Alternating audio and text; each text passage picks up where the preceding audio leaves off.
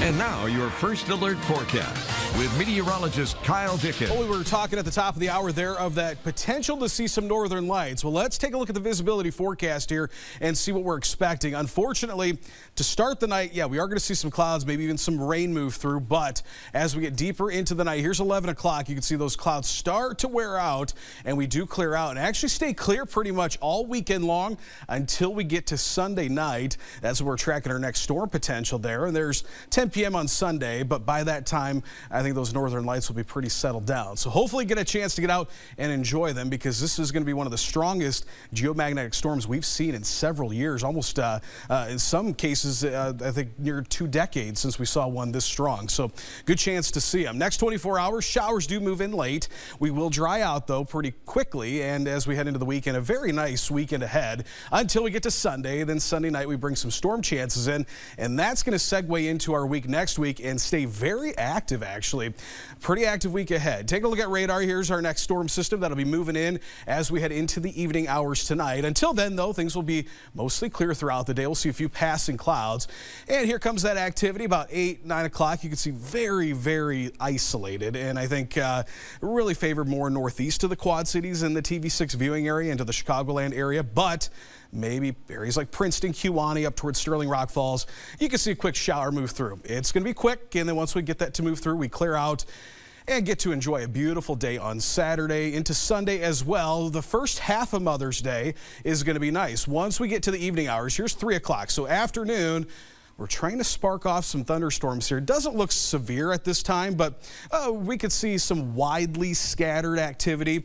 And yeah, maybe 1 or 2 communities getting into some of this activity. So not everybody's going to see rain, but you could. So if you got any plans outside for Mother's Day, bring an umbrella or have that umbrella handy, or a place to go inside if one does move through. Those will kind of linger on through 10 o'clock and beyond into Sunday night into Monday morning.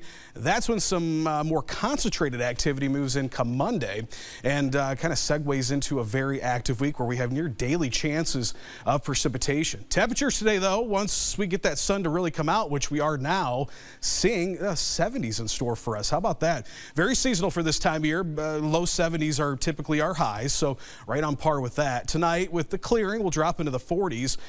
Pretty seasonal as well. And tomorrow, 72 degrees. So I think that's like the perfect temperature right there. Now, once we get to Sunday, I actually bumped up the high temperature. This has been a model trend here, getting us into the 80s with enough sunshine, and that's probably what's going to help kind of fuel those thunderstorms that develop in the afternoon. Again, nothing looking severe, but can't rule out a heavy rain shower with a clap of thunder or 2 moving through. Sunday definitely going to be the warmest day out of the next several. Long range, though, look at this. We stay in the 70s, but I keep saying this trend here with this one model, big split. Once we get into the latter half of the 7-day, really the idea of, are we going to stay warm? Is it going to cool down? Still kind of split on that, because look at that one model, 47 degrees. Right now it looks a little abnormal, so we're going to keep it on the higher end, but something that continues on, a trend there that we're going to be watching. Once again, active weather stays with us as we head into next week, near daily chances of rain. In fact, long range on the precipitation accumulation. We don't get into, maybe an inch more, which is more than what we need, but you can see a little bit further off to the southwest. That's where some of the heavier activity is forecasted. Now, it is a long-range model, so that could shift up a little bit. So Midwest as a whole continues to be active as we head into the next 10 days. For tonight, though, again, once we get to about 7, 8 o'clock, that's when our chances of rain increase. Then that system moves through, and we clear out for tonight into the 40s. And as we head into the weekend, very nice forecast. Mother's Day looking nice. Again, we're going to deal with some spotty shower, maybe a thunderstorm as we head into the afternoon, evening hours. 82 degrees, though. That's not too bad. And then staying in the 70s, but again, we're going to be tracking that trend as we get into the end of next week. Maybe a little cool down, so something different. 47 catches your eye, that's for sure. It sure does. All right, well, let's talk about what's trending today.